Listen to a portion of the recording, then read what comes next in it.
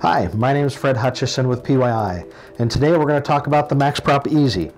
Basically, we're going to talk about taking it apart, what it means to take it apart, and how to get it back together. At some point during its life, you may have to do that.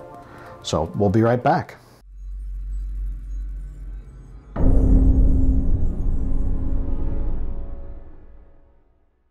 First thing to do when you're taking it apart is to take the zinc off. So depending on the size, it'll be either a 4, 5, or 6 millimeter metric Allen wrench.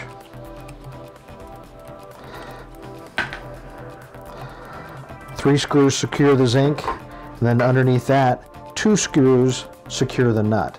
So you'll need to remove the locking set screws for the nut.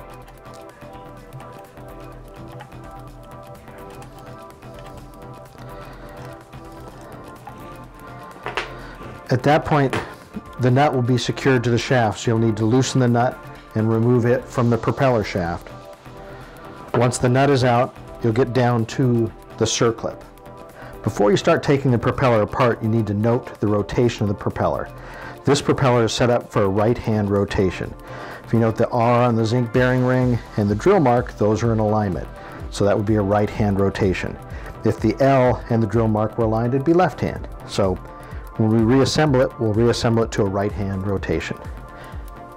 Next, remove the circlip, which is right in here.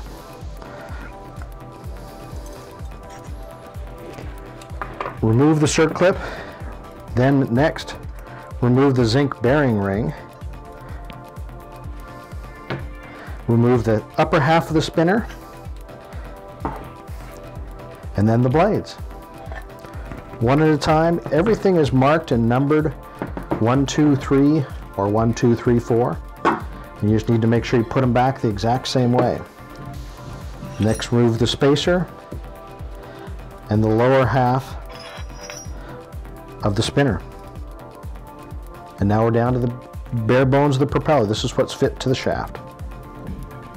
When you're assembling it, you've got some marks to align. So the first mark is on the central hub. This drill mark here will align with the drill mark on the spinner half. So slide the lower spinner half onto the hub, aligning the two parts. Once you align the spinner half and the dot on the central hub, next is to insert the central cone gear. There's a drill mark inside the central hub and a drill mark on the central cone gear. Set the cone gear in place to where those two marks align. Just like that. Next step is to drop the spacer in place. The spacer has a number on it, the spinner half has a number on it, and so do the blades. So basically we're lining 1 with 1 and 2 with 2. Blade number 1 on the spinner half with blade number 1 side on the spacer, dropping it in place. Next, the blades go on rounded edge aft, dropping them in place, number 1, number 2, number 3,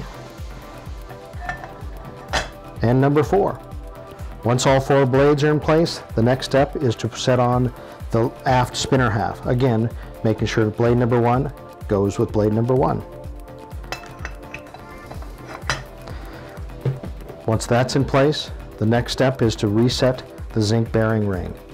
Again, we've got to find the drill mark here, and we're going to set this up for a right-hand rotation. So we're going to drop that in alignment, so where your R and your drill mark are back in alignment. Then reset the circlip in place, and you're good to go. Tighten the nut, put the zinc back on, and you're ready to go. Thanks again for watching. My name is Fred Hutchison.